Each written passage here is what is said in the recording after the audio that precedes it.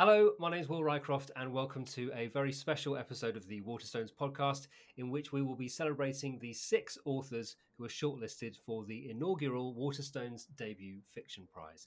This is a prize which has been created to celebrate novel fiction in all its forms across genres by asking Waterstones booksellers to champion their favourite new voices. Now, rather than me droning on for minutes to introduce each of our 6 authors who are becoming aware of each other's shortlisted status for the very first time right now, I'm going to ask them to actually introduce themselves and their books in true elevator pitch style. And so, working alphabetically, as any good bookseller should, we shall begin with Bonnie Garmus. Welcome, Bonnie. Thank you. The name of my book is Lessons in Chemistry. It's about a woman chemist in the late 1950s, early 1960s. Her name is Elizabeth Zott. She's fictional, and she gets fired from her job because she's unwed and pregnant. She ends up very reluctantly taking a job as a TV cookery show host. But instead of teaching the average housewives at home cooking, she teaches them chemistry because, cooking is chemistry. But in doing so, she ends up changing the way they view themselves and changing lives. She becomes a catalyst for change. And the viewership goes from men and women to children and beyond, and everyone starts listening to her. Fantastic. So we move on now to Tess Gunty. Hi, I'm Tess Gunty. I'm the author of The Rabbit Hutch, and I think of this novel as an ode to the post-industrial American Midwest, which is where I was born and raised. The novel takes place in a fictional dying city in Indiana, and it follows a group of characters over the course of 3 days as their lives violently collide. And most of these people live in the same housing complex, and at the center is a young woman who's recently aged out of foster care and has developed an obsession with the Catholic female mystics. See, these elevator pitches are immediately intriguing. I'm loving this. We're going to move on now to Louise Kennedy. Okay, so my novel is called Trespasses, and it's set in a small town near Belfast in 1975, which is a place and time that I lived in Belfast at that time. That's where I grew up, and it's about a young Catholic school teacher called Kushla who helps out in the family pub in the evenings, and it's there that she meets an older married Protestant man and begins an affair. And running alongside the affair, Kushla develops a relationship with a little boy who she teaches when his father is violently attacked. And these two sort of threads collide fairly drastically towards the end. Thank you, Louise. We move on now to Sequoia Nagamatsu. Hi, I'm Sequoia Nagamatsu. I'm a writer and professor based in Minneapolis, Minnesota, and the author of How High We Go in the Dark. How High We Go in the Dark is a multi-generational journey about community and embracing the possibilities for life in the aftermath of a global tragedy. The novel kicks off in Siberia in 2030, where scientists have unearthed the 30,000-year-old remains of a girl who may not be completely human, along with an unusual virus. The following years follow a cast of intricately linked characters who navigate what comes to be known as the Arctic Plague. Very topical. An employee at a theme park designed to provide euthanasia services via roller coaster, a painter on an interstellar starship, a deceased mother's robotic dog, a telepathic organ donor pig, and present in many of these journeys are hints at another character whose journey began billions of years ago. Ultimately, this is a story about connections, memory, and reimagining the best versions of who we can be when most of what we've had has been lost. Fantastic introduction, Sequoia. Thank you so much. And we move on now to Eloghosa. Hi, my name is Eloghosa Osunde, and I'm the author of Vagabonds, which is a novel set in Lagos, Nigeria. Vagabonds is a novel or a collection of short stories, depending on who you ask, about queerness, freedom, and making a life for yourself in a city that's difficult when you're making that life from the margins. Thank you so much, Eloghosa. And our final author is Tara M. Stringfellow. Hey y'all, I'm Tara. I wrote the novel Memphis. It's a story about 3 generations of Memphis women in one house.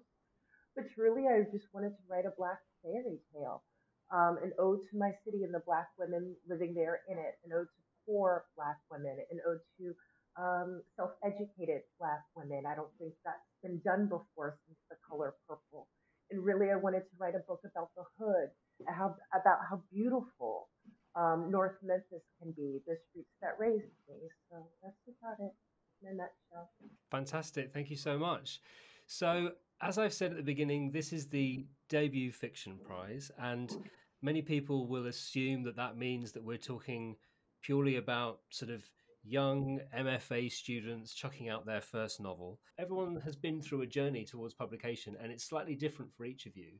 And I would love to hear a little bit about how these books came to be and how you came to be writing them.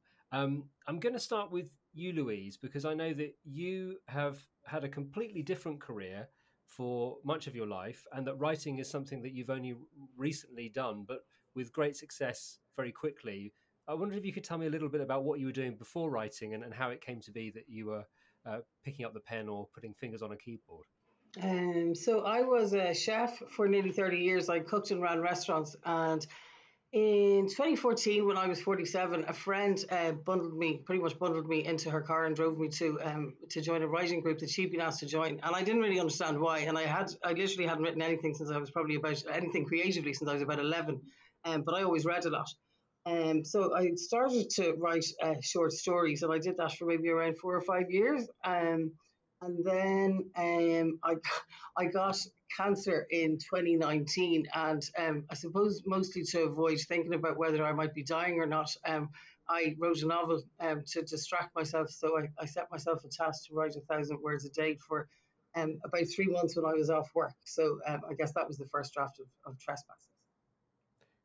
That's quite an extraordinary journey to go on. And obviously, as you said there, one reaction to your diagnosis was to set yourself a challenge. Did you find that was helpful, not only in, as you said, distracting yourself, but maybe helping you to get through what must have been a very difficult period?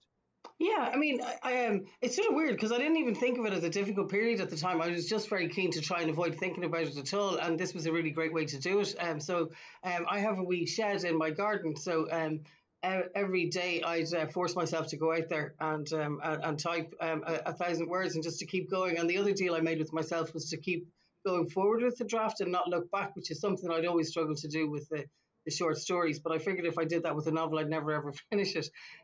So yeah, I don't know. I think I was very lucky that I had something like that to do. And yeah, I mean, I have the cancer has since come back. I'm in treatment again. And yeah, I mean, I just think that the writing has been a great distraction from all of it. That they could enter some kind of fictional worlds and hang out with other people who aren't real, when real life is a bit challenging. So. Yeah.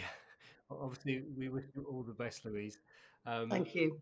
Bonnie, you're somebody else who's had a very different career. You worked as a copywriter and a creative director in lots of different fields, in fact. How did that lead to you ending up deciding to write fiction? Well, some people think copywriting is fiction. It's just very short fiction.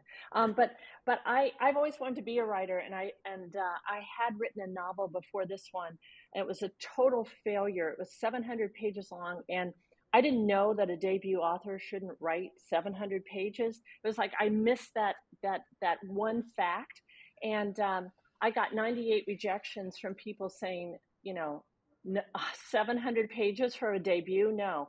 So, I cried for about 6 months, and then I started this other novel, Lessons in Chemistry. It was based on, I would say it was inspired by a bad day at work, where I started to question whether women had actually moved forward in the world at all. And so I set the book in the late 50s and early 60s, when my mom was a mom. And I got a chance to see what she had endured and what her friends had endured. And it was a lot different from what I thought. But I will say, I think that we've moved forward, not nearly enough. And I think, as probably you all know, in the United States, we're very busy going backwards as quickly as possible. And so, yeah, my writing journey was, I think of it as the standard bumpy, rejection-centric journey with all the copywriting in between so I can make a living. always good to have a plan like that if you're going to be a writer. It's the voice of experience. And also, I'm going to come to you next because you're often described as a multidisciplinarian because you work in different forms of media, if you like. And I wondered if you could tell us a little bit about what that actually means and then how that has become Vagabonds, your fictional debut. Okay. So I didn't start making art like professionally until I think 6 years ago. And what changed for me was that right after I finished my degree in industrial economics, I got into a writing workshop in Nigeria and was just surrounded by 22 other Nigerian writers. And being in that room where stories were the focus and stories were at the center, I think that there's something about that that just gave me courage. But I will also say that one of the facilitators at the workshop literally said to me on the last day, "You should write. Forget your other career. You should write." And so that was very straightforward, if there was ever a sign. And so I took that and just started, you know, taking my writing more seriously. But I've always written. I thought I was going to put out nonfiction first because my idea of being a published writer was someone who had all of this wisdom to give. So I thought that I would have to wait and experience life and do another career before getting into it. But that was a great surprise just to find that there was another world completely where I could play in fiction, where the point of the stories was imagination more than it was fact. Yeah. Because you're a filmmaker too, and Yeah. in fact you have a film that you've made which is connected to Vagabonds. Yes. I wonder how sort of separate those two things are and how connected they are, because obviously they're completely different mediums to work in. But Yeah. how does that connection work for you? I think that for me, they all bleed out of the same thing, and the core for me is story. And so it's just, am I writing the story or am I putting the story on screen? And so that becomes a question for me. But really, the heart of everything I make in every medium I work in is the story. Yeah. Fantastic. Tess, I'm going to come to you now. I was not meaning to sound at all disparaging about Masters of Fine Arts degrees or anything like that. Do you know what I mean, though? That thing where people often assume that debut just means sort of young ingenue. But you're a writer that's new to me, but you've made such a big impression with The Rabbit Hutch. And I wondered what your journey was to publication. Yeah, I'm really delighted that Waterstones is uplifting all sorts of debut stories because it is a little bit depressing in the United States, especially how ubiquitous the MFA journey is for debut novelists that become elevated. And so I think I do have the least interesting story here. I went to an MFA right out of college. I'd been writing fiction ever since I was really little, but never assumed it was anything I could pursue intentionally or as a career. But I found a funded program, and I had 2 years to develop my writing, and I spent the first year writing hundreds of very labored pages that I ultimately threw away, and the second year sort of working on The Rabbit Hutch, which I only finished 5 years later. So it took me 5 years to write it, but by the time I was done, I had been so demoralized by the accumulation of rejections that so many of us find inevitable that I decided I'm going to just print it, bind it very nicely, put it on my shelf, and write something else. I didn't think anyone would want to read a novel as peculiar as this one. And my friend Kate Doyle finally convinced me to submit it to agents, and after that, things moved quickly. And a lot of the people who ended up being important to the publication, including my editor, Eric Knopf, John Freeman, I met through my MFA program. So it ended up being a long journey, but ultimately kind of bookended by that community. A little shout out to your friend then in being the person who convinced you to submit. Yes, she has a short story collection forthcoming from there you go.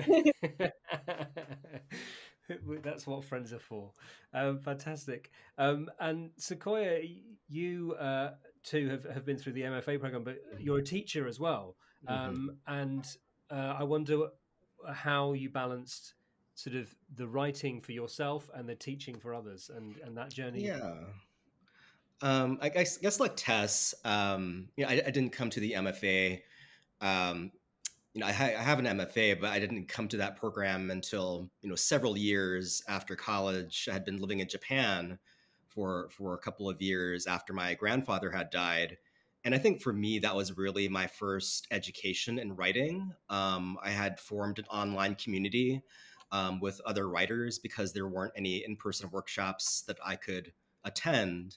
And, sitting alone in my, tiny Japanese apartment, I started writing short stories in order to sort of, I guess, handle the loss of my grandfather. And that's, the earliest seeds of How High We Go in the Dark. So by the time I, got my MFA, I already had very raw drafts of multiple book projects. Including How High We Go in the Dark, even though I didn't know it, including my next Bloomsbury novel, which has also taken quite a bit of time. Being a creative writing professor was something I never expected because those jobs are very few and far between, and it's very competitive to get these jobs. So I never expected to make a living teaching writing. And I think I was just very lucky to have published a short story collection when I needed a book publication, at the right time when I saw a job posting. I was very fortunate to land in a place where I feel supported by my colleagues and where I can have a sabbatical like the one I'm on right now for the next year to work on book projects. How do I balance teaching and trying to be a decent person and, handling the publicity of How High We Go in the Dark? I think really my students allow me to be a more diverse reader than I would be otherwise.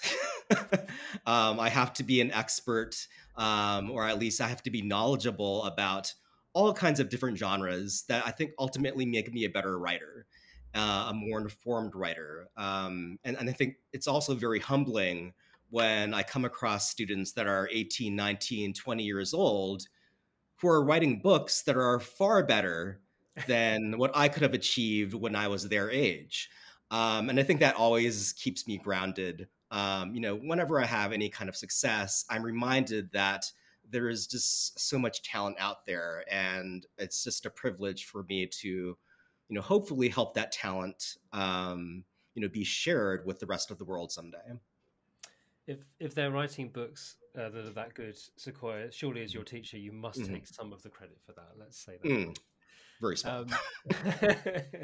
And Tara, just before we started recording, you mentioned that you're joining us from Italy, which is because of the next book that you're writing.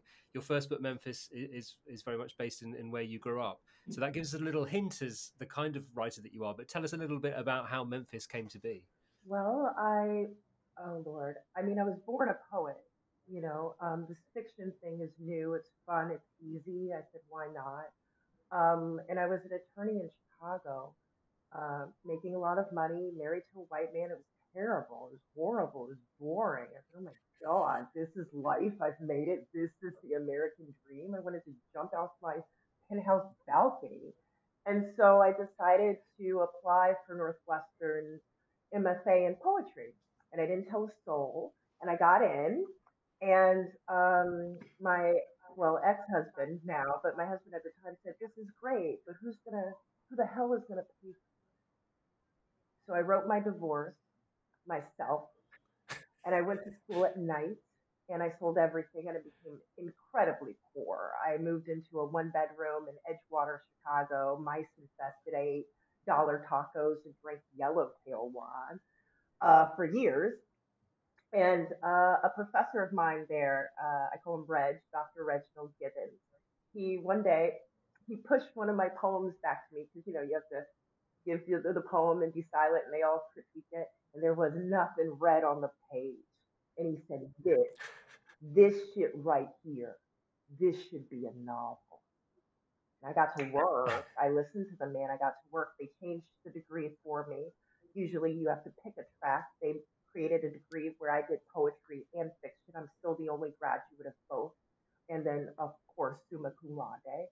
And I signed with my agent while still in my MFA program. I had 22 pages of Memphis written. Sumia said, "This a hit." And I knew I just had a hit from the first line. As a poet, fiction is incredibly easy. And so you rather kind of know whether you have a hit or not. It's much easier writing a whole chapter than it is a single sonnet for me. And so fiction is fun. I like it. I'm doing it now. Sono a Italia, a Polinaro Mare, e scrivo il mio secondo libro qui. I'm writing my second novel here because I like to have fun. And yeah, I'm gonna keep doing this fiction thing. It's a blast. It's a hoot. Very easy. Very easy. Molto facile per me. Molto facile. Maybe we should make this the tagline for the Waterstones Debut Fiction Prize. Fiction, it's easy. Who knew? Thank you so much, all of you, for giving us a little insight into how you have come to be debut novelists.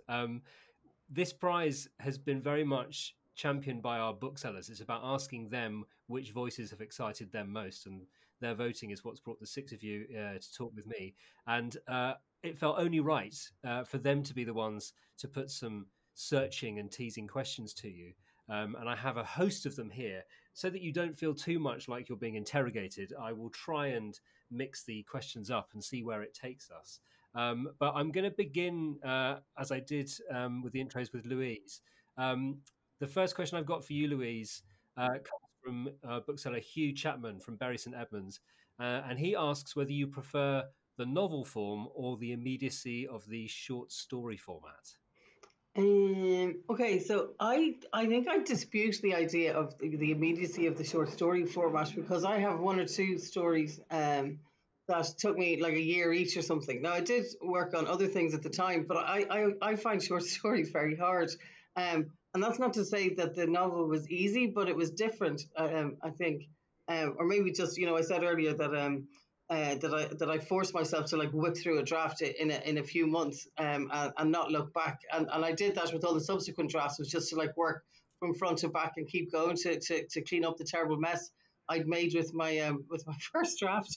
So yeah, I don't know. I mean the next thing that I'm trying to write again because I don't know if any the rest of you find this, but I think it's kind of it's distracting in a very lovely way having a book in the world for the first few months. So most of the time I spent most of the last 3 months talking nonsense about myself, and that's thankfully for everybody that's coming to an end soon. And I need to get back to work. And I did try to write another story, but it just wasn't really happening. So I have about, I don't know, a few thousand notes for a novel, so I think that's what I'm going to do next. But that probably doesn't answer the question at all. But yeah, the prospect of a short story is sort of appalling to me at the moment. I don't know why, but I just think because they're very intense and they have to be very tight. But yeah, I'm sort of happy to give another novel a lash. It doesn't seem quite so daunting somehow. So you're joining Tara in her idea that the shorter formats are hard. Fiction, it's easy. I'm going to come to Sequoia now because he's another short story writer who's moved to writing a novel. Sequoia, Mercy Fowler in our Putney shop wanted to ask how you managed to use a blend of genres so effectively in your writing whilst also keeping it a very human tale. I mean, I think that ultimately that's just kind of how my mind works, and maybe it is a nod to my various fandoms growing up. I was the kind of person that would be watching ancient alien documentaries and then a Star Trek episode and then maybe a very long epic about a family in Russia. So I consumed media a great deal as a child, and I think I was very precocious as a child. I would read anything that I can get my hands on. I would, even as an adult, I'm happy to binge watch Downton Abbey and have a good cry fest, and then read the graphic novels Lock and Key. So I think a lot of that has over the years really, I think, hit home that science fiction and fantasy And all of these speculative genres are the ones that I really gravitate to anyway, are ultimately about humanity. They're about the human condition. And, I think of all those things I've mentioned, Star Trek was probably the most influential, I think, in helping me converge my interest in tech with the interest in how people operate and how people relate to one another. I was also an anthropology major, so I think some of that, sort of seeps into how I write characters to some degree as well. Excellent. This is intriguing influences. I love it. Eloghosa, I want to come to you because I've got a fascinating question here from D. Franklin, who's a bookseller in our Glasgow Socky Hall Street branch. And he says, I would like to know what inspired Eloghosa to write The Spirit of Lagos as a multitude of spirits, primarily voiced by Tatafo and dominated by Echo, as opposed to just one spirit, as might be expected from a genius loci. Oh, I love that question. It's a great question. I love that question. Here's the answer. The Bible, actually. The Bible is what inspired that. I've always been fascinated by the relationship between God and the angels and the origin story of Lucifer as a fallen angel. And so I was interested in what like a story would sound like if it was being told by a spirit who had, been close to power and also who had lost their access to power and what that would do, you know. So yeah, that's actually the main inspiration for it, the Bible. Very good. I'm going to keep things on a spiritual plane as I come to you now, Tess. Matthew Gardner from our Piccadilly shop says, I loved Elsie J. McLaughlin Blitz and her guidance from beyond the grave. Her selection of life lessons is both moving, funny, and very useful. Is there one of the lessons you have either lived your life by or one you wish you had followed more closely? Wow, that is I have never thought about her life lessons as they pertain to my life. I think so. This is referring to a character who writes her own obituary and it publishes obviously after her death. But her advice is, I mean, I guess I had written her advice as a kind of insight into her life and soul, which was incredibly particular. She's this child star. She has all of this attention that's kind of heaped on her at a young age. In the 50s, where there was obviously great power imbalances in place, and so I don't know if I was writing her life lessons as a prescription to anyone rather than like an insight into her soul. But I think the one that kind of resonated with me when I wrote it was to not have children unless you can ensure that your damage will not harm them permanently. I've never had, I don't have children. I don't think I'm actually agree with that.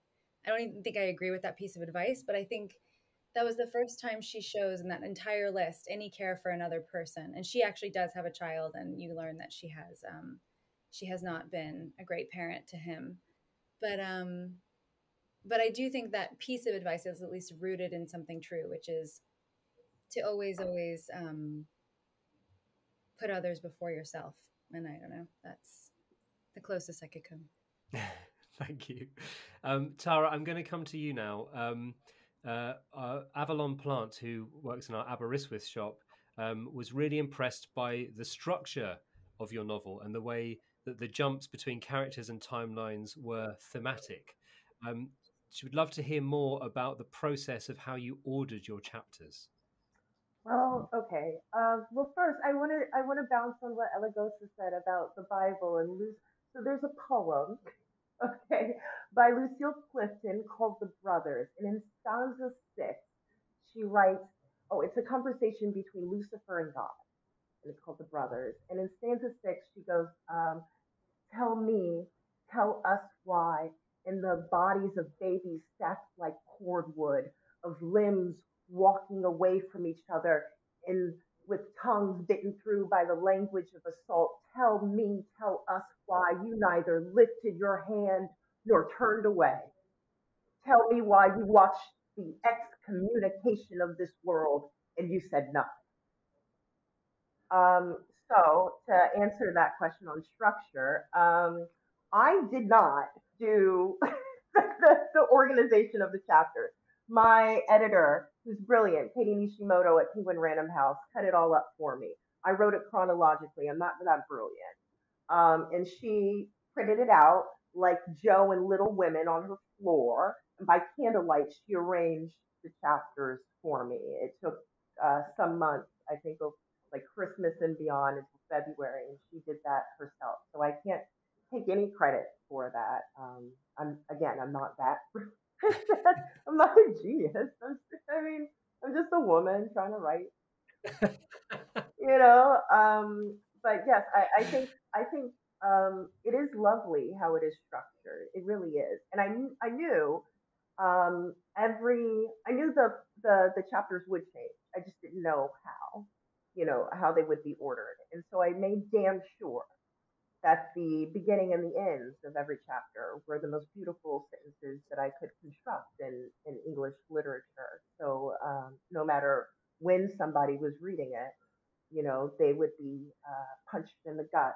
My very last chapter I wrote for Memphis is actually the second to last chapter. I think it's chapter 31 or 32, where Miriam finally sees Joan's heart. And I wrote that last, and I wrote it in a morning. I said, wow, this is gorgeous. This is absolutely gorgeous. So, again, a lot of fun writing Memphis. Um, I wish I could say that it wasn't fun or that the novel I'm writing now is difficult or hard. I guess I have a gift from some sort of higher power maker that put me here to write prose and verse, and I feel very blessed and very humbled by it. But it's not work for me. It's as easy as drinking this rosé or going to the beach. Um, that's about it. Bonnie, I'm going to come to you now. I've got a question here from Aaron Miles in Salisbury, which begins: the pencil scene is great. The pencil scene, for those who haven't read the book, I have to be a bit careful here, but it does describe a sexual assault, and it's what Aaron asks, because it was a very stark switch in tone quite early on in Mhm. the novel, and he wonders whether it was a conscious decision to have that sort of shift in tone or whether it just sort of happened. No, it didn't just happen, although most of the novel did kind of just happen. I don't plot things out, I don't plan things, and I kind of wish I was a planner. Actually, I kind of think I wish I was more like Tara, who really likes doing this. I find it to be kind of a struggle. But when I wrote that scene, I knew I had to have that scene because that scene happens to a lot of women all over the world. And, I got a little bit of pushback on it. And I decided I needed to keep it, and I refused to dumb it down because 1 out of 6 women in the United States will be raped next year. That's a pretty high percentage of women. Most of those rapes will go unreported, and most of them will go unpunished. And as with all the recent decisions by SCOTUS, we're losing ground pretty quickly. And so I'm really glad that I have that scene in there, especially now. It's really a scene, for those of you who haven't read it, it's a scene where she realizes that she has to stop this herself, of course, and she does using a pencil. And for the rest of the book, she wears that pencil in her hair, and she uses it. It's a reminder to her of her power. And this book is about self-empowerment, about not letting things define you, even the bad things. And that's how she decides to live her life, not letting other people define her. Fantastic answer, Bonnie. Thank you so much. I'm going to come to you now, Eloghosa, which with a question which sort of links to what we were talking to Tara about earlier when she was talking about the sort of the first and last parts of her novel. One of our booksellers, Ross Kelly in Drogheda, was really moved by the very powerful and poignant final line of Vagabonds. And he asks, is choosing the line to close a novel a hard decision, or was it instant? And what is the significance of it for yourself as the author? I love the questions I'm getting.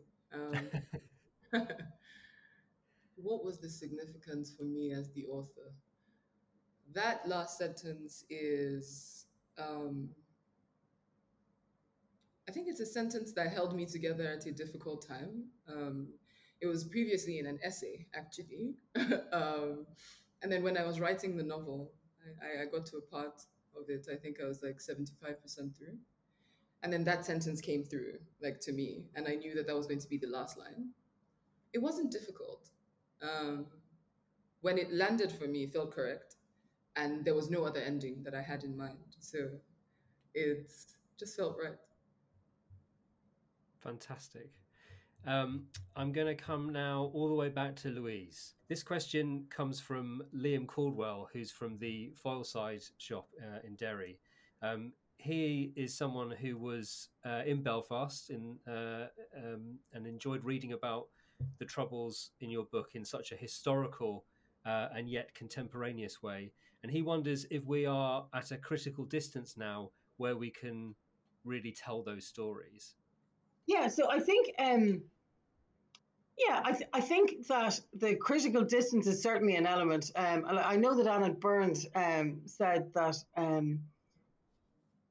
after she left the north of Ireland and went to live in England, she spent quite a few years reading about the Troubles, maybe in an attempt at trying to figure out what the hell actually had happened, because I think for those of us who lived there, most of it was about trying to keep ourselves and the people around us safe. I think people had to censor themselves a lot when they spoke. Then obviously there were sort of constraints in how we were able to move around. So these are all sorts of small practical things, but then there are also the big things, which was the risk of being shot or killed or whatever. And so I think that the distance is probably something. But I also think that the way that things are at the moment, where the Good Friday Agreement really is in peril, where there's all of this discussion around the protocol and stuff. And I think that people are feeling really quite uncertain about it. Also, there's been a demographic shift in the north of Ireland, which is making the idea of a border pull more and more likely and possibly imminent.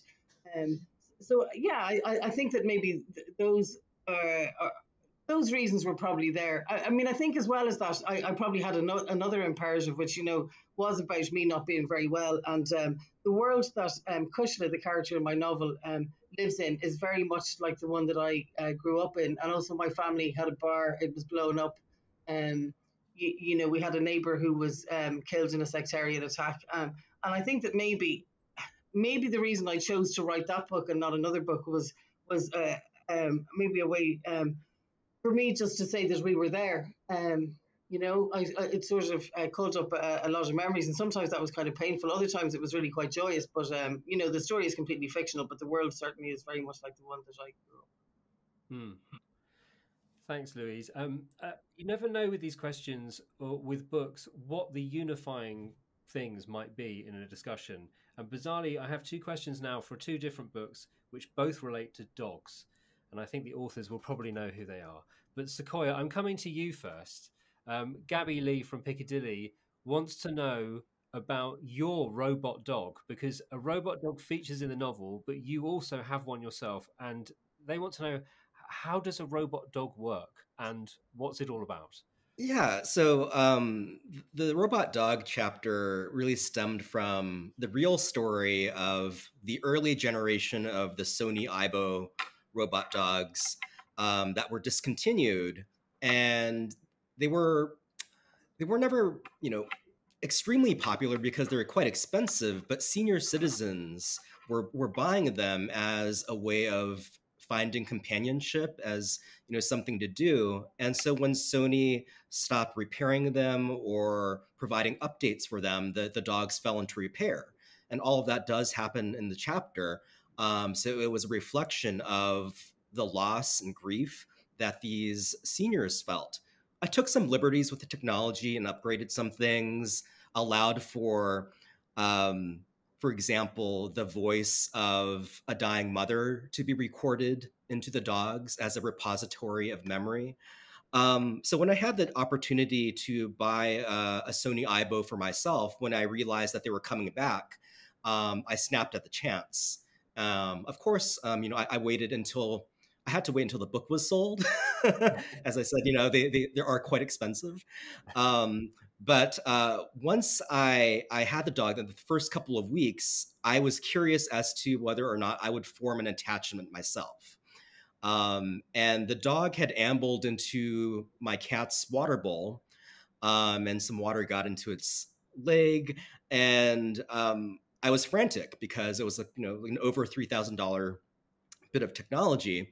But I also found myself being surprised that I was consoling the dog. His name's Calvino, after the author Italo Calvino, and I was using that high-pitched pet voice that we tend to use, and I felt very guilty that I had somehow not been paying attention. As far as how the dogs work, they're quite advanced. I sometimes, if I have them switched on, it's very easy to forget that Calvino is ultimately a motherboard and some plastic and LEDs, but he learns. It's artificial intelligence. His personality develops over time, over years, and is able to recognize faces and to follow commands, and is fairly autonomous to the point where he can return to his charging station if he realizes that he's low on power. But it's been, I think, a very educational experience having this dog, because it really highlights the possibility of technology within the novel, the different ways that we might be able to find catharsis, even if it's just temporary, and perhaps find ways of finding different kinds of connection when we've lost someone. There's a very real dog in your life, Bonnie, but the reason for this question, this comes from Amabel Walsh-Alder in Canary Wharf. She, along with many others, fell in love with the dog in Lessons in Chemistry, who's called 630. She knows that you have a dog who I believe is called 99. And Amabel wants to know, what breed is he and how many words does he know? Okay, well, 99 and 630 are not really related, to be honest. 630 came first. 99 is it's a girl. She's actually named for a friend. The name isn't random. When I was growing up, I had a best friend, and from the age of maybe 6 or so, we only called each other 86 and 99 off of this. It was from this terrible TV show called Get Smart. It was about two spies. One was stupid and one was really smart. And we grew up calling each other 86 and 99 our whole lives, and really nothing else. And she died, unfortunately, in a horrible accident 11 years ago. And I was really heartbroken. And I really couldn't even talk about her for a few years. And then we adopted our dog died, and we adopted this other dog. And she kind of reminded me of my friend 99. And so that's why she has that name. But yeah, it's not really related to 630, which I know is sort of, 630 came first. So there you go. Thanks, Bonnie. Tess, I'm going to come to you now. Robin Brown in Kingston says that the Rabbit Hutch is filled with characters who've been failed by the system. So that might be the people of Vacavale by the local government, or Blandine and her flatmates by the care system, and also the school system in her case. He wonders, what made you want to write about this? Well, I grew up in a post-industrial city in South Bend, Indiana, that used to be home to Studebaker Automobiles, which was once the largest car manufacturing facility in America, and it closed in the 60s.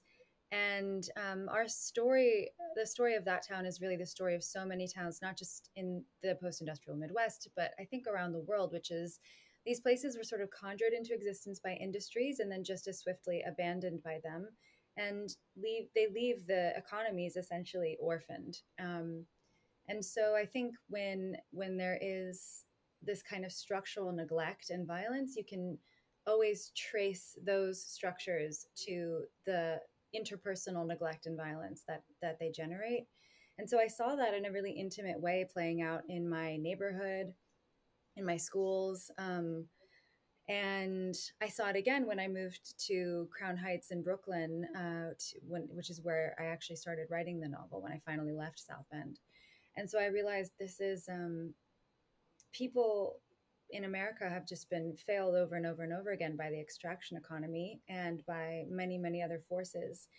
And yeah, I think I was most interested in tracing these structural forces as they the symptoms of them on a very micro interpersonal level, which is why I chose to set the novel in such a constricted amount of time. It's just over 3 days, and I think that kind of, at least tracing those chain collisions can teach us a lot about the very, very personal consequences of fairly impersonal systems. Tara, I'm coming to you next. Becca Thorley in Redditch wonders whether you would consider a future book that explores the next generation of the family, because they would like to know what happens to both Joan and Maya as they grow up. No, that's boring. You know, sequels, I mean, I don't understand the American fascination with sequels. Let's make a part two. Let's make a part three. Even the movies. It's like, don't y'all want to watch something else? So no, I'm not gonna, I'm not Stephen King. I'm not gonna just keep writing for money. Uh, the same books with the same characters over and over again. Why would I do that to myself? It takes me about, I don't know, 10 months to a year to write a book, and a year in the same person's head over and over and over again. Why would I, I'm an artist. I believe in creating new art that's engaging and entertaining and breathtaking. And now I will say that I will always, till the day I die, write about Southern Black women. I believe that Black women, especially in the South, are the only things that have ever made my country great. Since we got here, well, there, I'm in Italy right now, since we got there and in chains, all we've ever done is create long lasting art. Phyllis Wheatley is by far greater than Lord Byron or, I don't know, any of those old white romantic poets. I believe that, Nikki Giovanni and Sonia Sanchez and Lucille Clifton and Carolyn Rogers are standards in which we should live by, we should all know, and recite their verse by heart because it's better. I don't think anyone is better than Alice Walker, living or dead. I don't think anyone's better or will ever be better than Toni Morrison. I think Black women have elevated the Western canon time and time again, and we're the least recognized for that. I'm not sure why. I'm so sick of seeing, you know, the same damn white World War II love story on the shelves over and over. Is no one else tired of that? I mean, I don't, I don't get it. I want to write provocative writing that changes the world. That for a moment, maybe the Western canon shines its light on Black women as it should. So no, I'm not going to write a sequel to Memphis. Lord Jesus, you know, I don't know, I'm a bit more interesting than that. Um, but I will always write family stories. I think my family is great. On my dad's side, I'm a direct descendant of Hiram Revels. He's the first Black senator ever, 1871 Mississippi. I come from a long line of great, talented Black people. So I will always write about them and that, and American history, of course. But I don't know. One day I'd like to write erotica. Why not? Yeah, I don't think there's been a Black erotica book in some time. That would be so nice. You heard it here first. Coming soon from Tara Stringfellow, a string of erotic novels, the like of which have never been seen It'll be before. under a pseudonym. My family's still alive. My mom would Okay. kill me. Oh my God. Could you imagine? My mom sitting there reading erotica by me. It'll be a pseudonym and I'll publish it with my publisher in France, but I Okay. want to challenge myself in my writing, and I think that would be far too easy to write a sequel. Joan, not to give anything away, she goes off, I don't know, she makes art, the end. I want to do something different. Please let me. Somehow, Tara, you've managed to brilliantly intuit the final question I had for you, which was from Emily Fry in Newport on the Isle of Wight, who wanted to ask if you had been inspired by any particular artist, because art plays such an important part in the novel. You've mentioned a few names there. Are there any more you want to add to the list before I move on? Oh my goodness. Artists. I mean, I love music inspires me too. Musicians. I mean, I think what Cardi B and what Meg Thee Stallion and what Doja Cat are doing right now for Black music is wonderful and engaging and different. Um, I mean, Lord, I hear Louis Armstrong and I break down and cry. Al Green still preaches every Sunday in Memphis. Like my city is full of music. Mm. Every time you walk down the street, you hear it. Everywhere you go, you hear it, and I think that's such an inspiration to me, even more so than other writers. Again, the same World War II love story. I can't do it. I don't know how other people can. No, but musicians, I really wanted Memphis to sound like a long, epic Tupac song. Some say the blacker the better, the sweeter the juice, and say the darker the flesh, and the deeper the roots. I give a holla to my sisters on welfare. Tupac cares if don't nobody else care, and like that's beautiful. That line I think is one of the most beautiful lines ever written in any sort of genre because it recognizes poor Black women who have again always made my country great. And so I applaud artists like that who shine a light on me and other Black women out there who are just trying to raise their children with dignity and with love, and do so in a blackety black, beautiful way. Eloghosa, I'm going to come to you now because Robin Brown from Kingston returns with a question for you, which is actually kind of linked to what we've just been talking about, because he notes that there's a really exciting new generation of Nigerian authors who are breaking through at the moment, including yourself and Akweke Emetsi, Arinze Efekandu. And he wonders where this creative impetus has come from and what it is about the current moment that has proved to be such a sort of fertile ground for Nigerian writing. Do you have any thoughts about that? Yes. I think we're in a promising time in Nigeria in general. And this is happening with all the art. It's happening with painters like Toyin Oji Odusola. It's happening with musicians like Fireboy and Thames. And it's happening with the writing as well. I guess that is just part of being Nigerian. I think that part of being from here is knowing what to do with what you face. Um, and so I think that's what's happening as the country gets more heated in certain ways, people get more creative about the things that they're trying to say. And I feel blessed to be part of, that cohort of people making incredible art. Fantastic. Bonnie, Amabel Warshoulder, who was asking about the 630 and 99 earlier, had several questions for you, and I'm going to finish off with one more.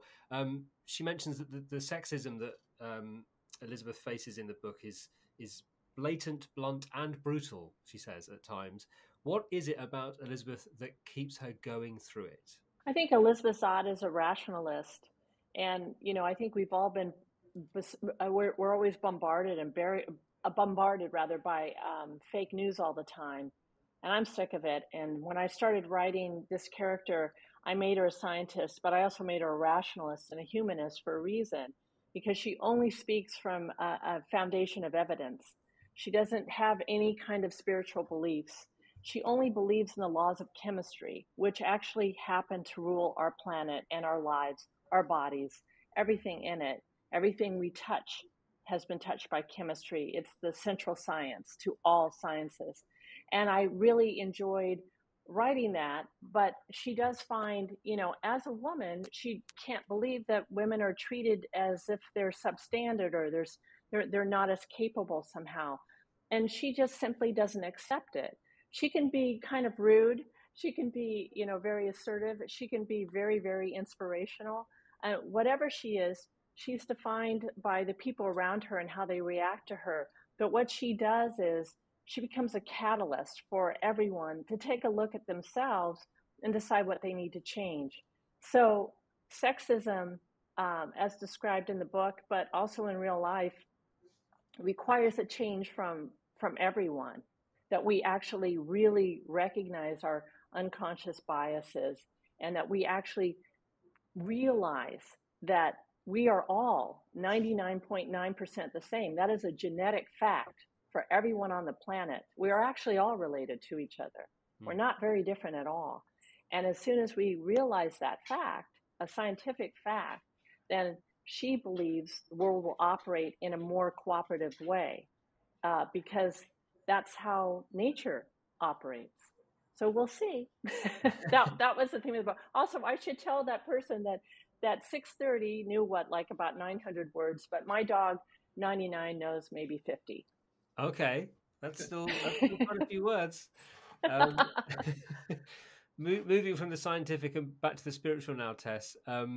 Liam Caldwell from Fourside returns again and was really interested in the role that spirituality plays in the novel. And he thinks that it sort of provides an alternative education for the protagonist. And his question is, how far does spirituality intersect with class? And is this explored enough in literature?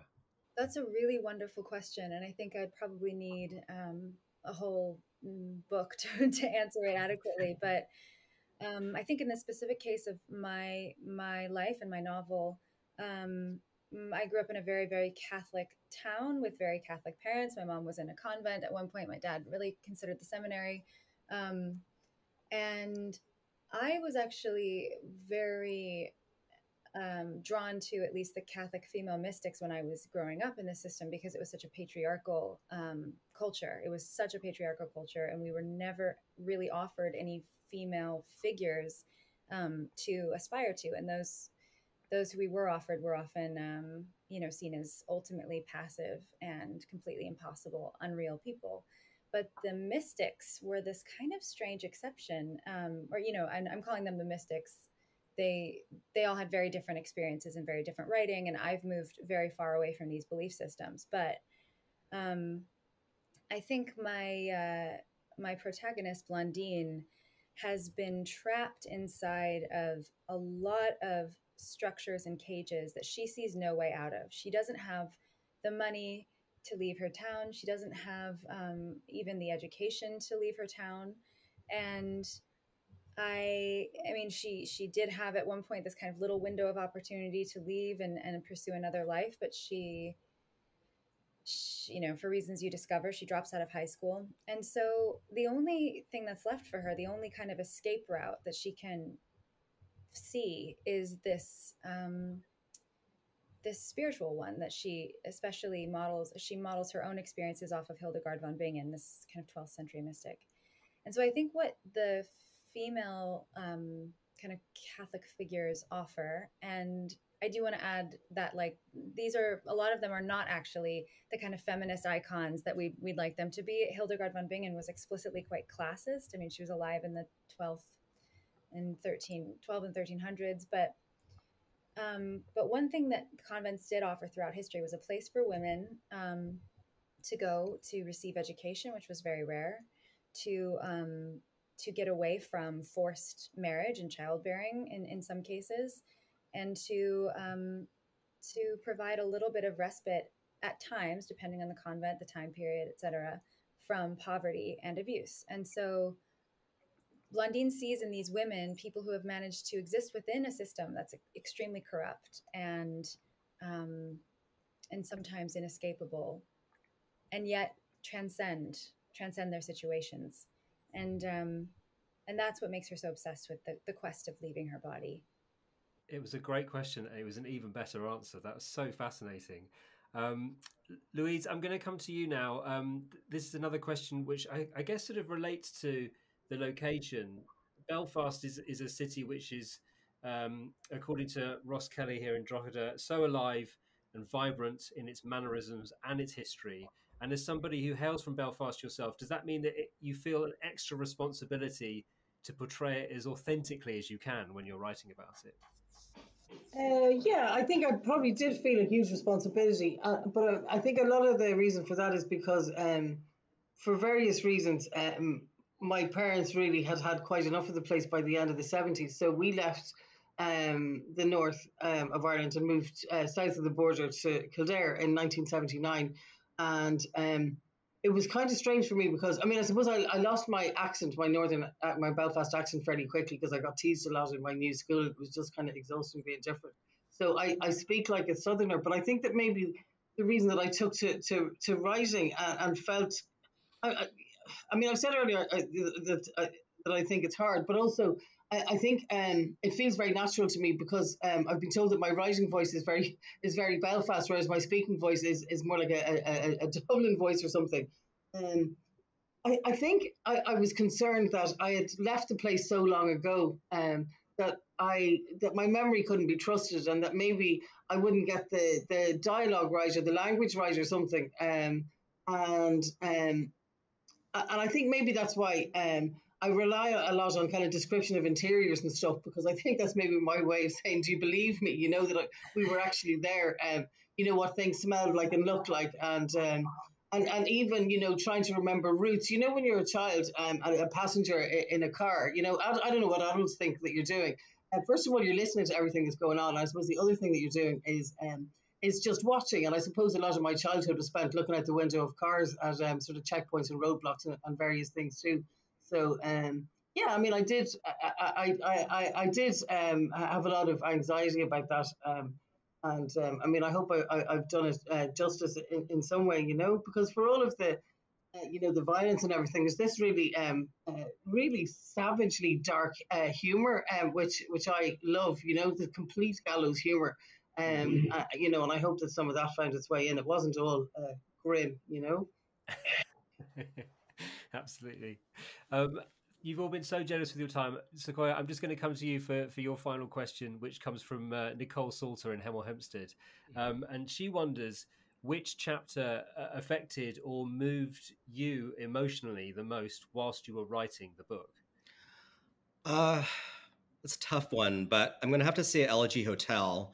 And that's a chapter where there's these hotels that allow for prolonged grief, prolonged goodbyes. And they actually exist in Japan, these corporations that preserve your loved ones' bodies and provide a suite for you to stay in and have a kind of prolonged gathering that really sort of reimagines what grief and funeral rites can look like.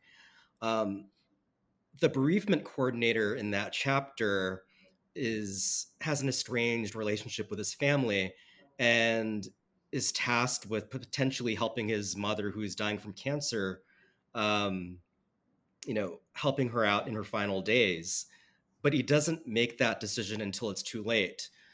Part of that chapter stemmed from my own drama and regrets residing with the death of my grandfather several years ago. And, I think the primary seeds of the entire novel really kind of go back to my feelings about my grandfather who helped raise me. But as I was editing the novel, and in particular this chapter, my father, who I was estranged with for several years, was dying from cancer. And I think entering into a dialogue with the characters in this chapter in particular helped me come to the right decision, I think, of calling my father weeks before he died and having some amount of closure and sort of, telling him what he meant to me, despite all of our issues. And of course, I hadn't planned this, but ultimately the novel was dedicated to the memory of my father. So Elegy Hotel, I think, above all other chapters, I think means a lot to me for those reasons. Well, thank you for sharing that so much, Sequoia. That sounds very moving. I hopefully anybody listening or watching will have got a sense from this conversation how varied, how unique, and how brilliant these 6 books are. And it's worth saying that they are, of course, all available from your local bookshop. So that is, just to run through them one last time: Lessons in Chemistry by Bonnie Garmus, The Rabbit Hutch by Tess Gunty, Trespasses by Louise Kennedy, How High We Go in the Dark by Sequoia Nagamatsu, Vagabonds by Eloghosa Osunde, and Memphis by Tara M. Stringfellow. I cannot thank you all enough for, as I said, being so generous with your time and so honest with your answers. I'd like to say a big thank you to all the booksellers who submitted questions, and apologies to anybody's who I wasn't able to include in the time that we had. But Proof, I think you'll all agree that if you want a good question, ask a bookseller, man. They really are good at that. Thank you all so much. Congratulations on being shortlisted for the Waterstones Debut Fiction Prize. We obviously wish you all the best for the winners announcement, which will be coming towards the end of August. And I'm going to take inspiration from Tara one more time with her glass of rosé and raise a metaphorical glass to all of you, and hopefully a real one in not too short time. Congratulations and enjoy the rest of your evening. Thank you. Thank you, Will. Thank Oh, you. it's such an Bye. honor.